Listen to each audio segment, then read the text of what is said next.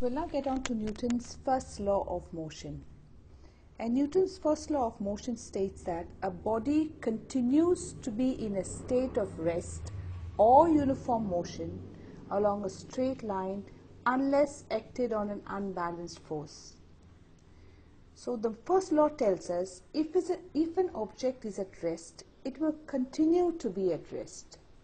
Here in the first picture we have a book at rest, a book on the table, and this book on the table will continue to be on the table unless you sort of push it, you apply a force, and then it would move. So you require a force, an unbalanced force, to move this body. Till then the body will continue to be at rest. Here in the next picture we have a ball lying in the field, and this ball will continue to be at rest, will stay at rest unless it is kicked or there is an unbalanced force acting on it.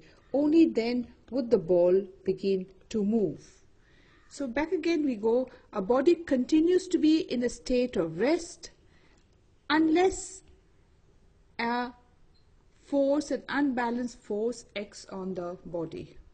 That was the first part of the Newton's law of motion. Now the second part says if a body is in uniform motion, it will continue to be in uniform motion unless an external force acts on it. So here we have a ball which is resting, and if we want the ball to move, we have to push it. Now if we exert a force, according to Newton's law, this body will continue moving. However, it is an experience that once we set a ball in moving, we know the ball is going to stop after some time. Then what happened to Newton's first law? According to Newton's first law, it said that the ball should continue moving. Then why has the ball stopped? And the reason is this. When you push the ball, when there's a forward force, remember the ball is also experiencing a backward force. And that is the force of friction. This force exists on any two surfaces that come in touch with one another. So we have a forward force, which is the kick or the push, and we also have the backward force. As long as the forward force, which we'll call F1, and we will call the force of friction as F2. As long as F1 is greater than F2, the body will move forward. The minute the F1 becomes less than F2, the body will now stop moving. So when we set a body in motion, why does it stop after some time? Because the force of friction is acting in the opposite direction, which stops the body. We'll now learn a new property called inertia. To learn inertia, let us examine these two bodies. I have a ball A and a ball B, and from what I have drawn you can see that the ball A has larger mass and ball B has less mass. If you were to try to move these bodies, you would find that to move ball A you will need a large force, but to move ball B you will need a smaller force.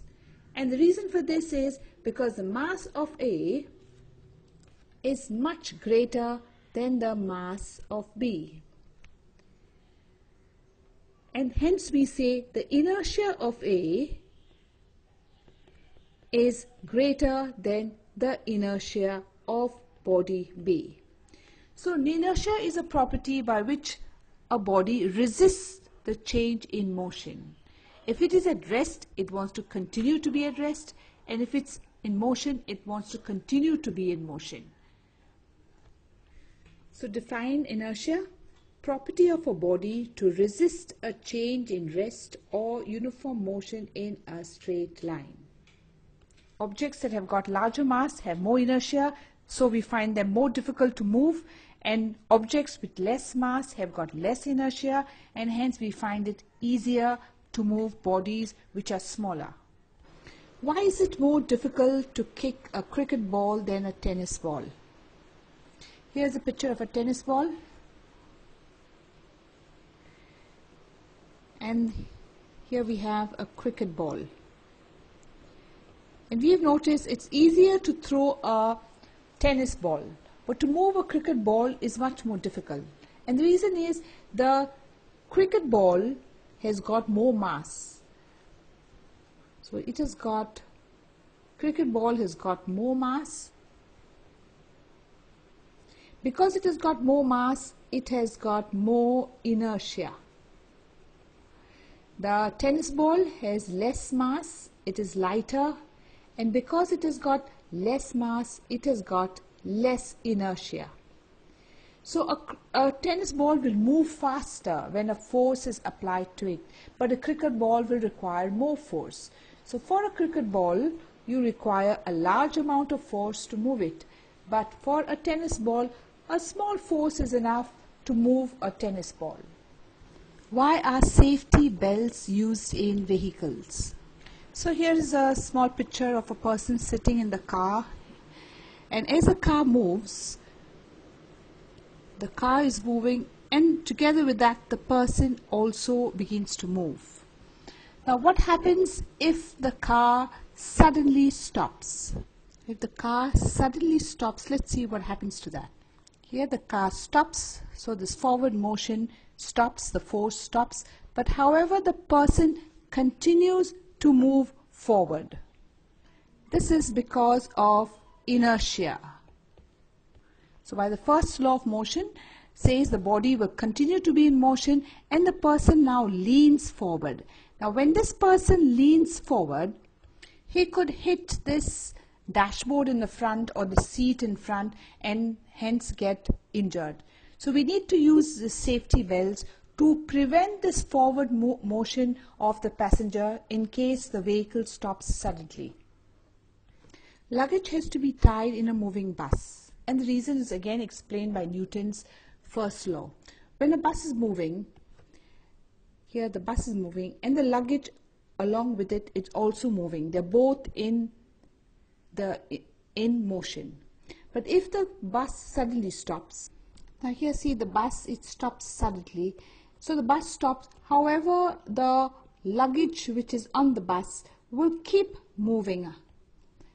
Because of inertia, by Newton's first law, it will keep moving, and there is a possibility that the luggage falls off the bus.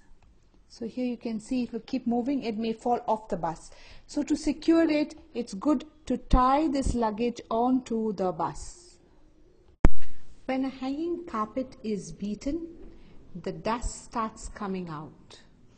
So here is a picture of a carpet, and we'll mark the dust in the carpet with these red dots, which is red specks. Now when we want to clean the carpet, we start beating the carpet. So here's the carpet kept hanging with this dust particles, and when we want to clean the carpet, we are going to hit the carpet in this direction. We're going to apply a force in this direction. Now the carpet will move away, but however, because of inertia, the dirt still remains in the same position. And this separates the carpet from the dirt. The dirt will then will fall down and collect at the bottom. This is how we clean a carpet, by hitting it. It is dangerous to move out of a moving bus. So here's a person traveling in a bus. So the bus is moving, and along with the bus, the person is also moving. Now what would happen if the man would jump out of this moving bus? Now when the man jumps out of the moving bus, the bus continues moving because of inertia, and the man too continues moving due to the property of inertia. However, the lower portion of this man's body has come to rest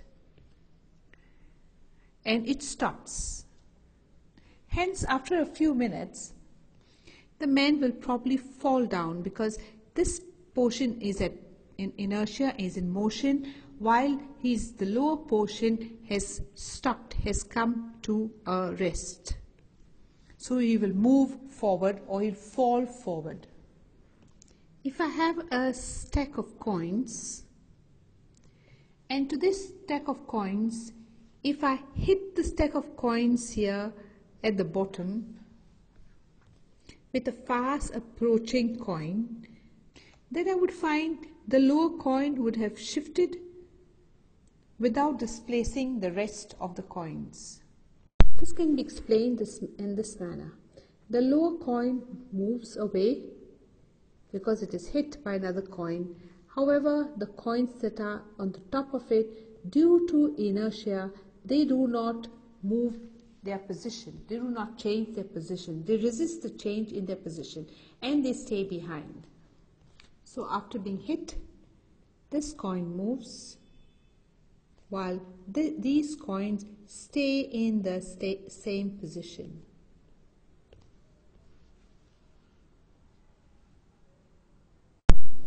When a bus starts suddenly, the passengers fall backwards. This too can be explained by Newton's first law.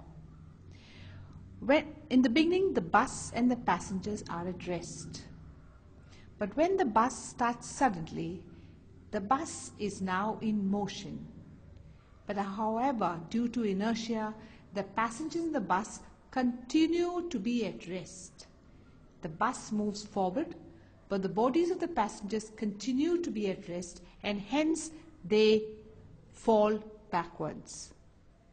Another example that can be explained by Newton's first law of motion is when a tree is shaken, the leaves and fruits fall off.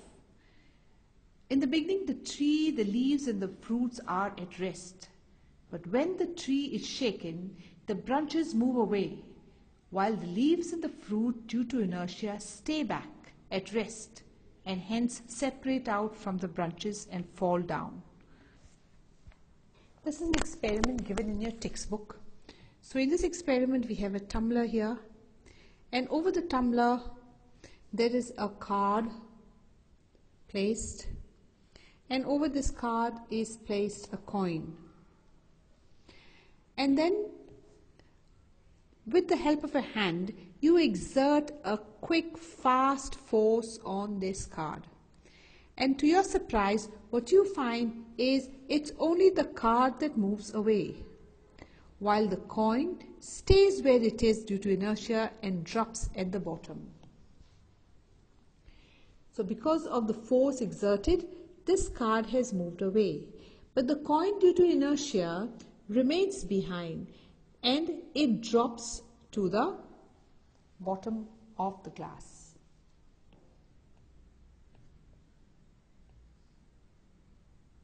Newton's first law of motion states that a body continues to be in a state of rest or of uniform motion along a straight line unless acted on an unbalanced force.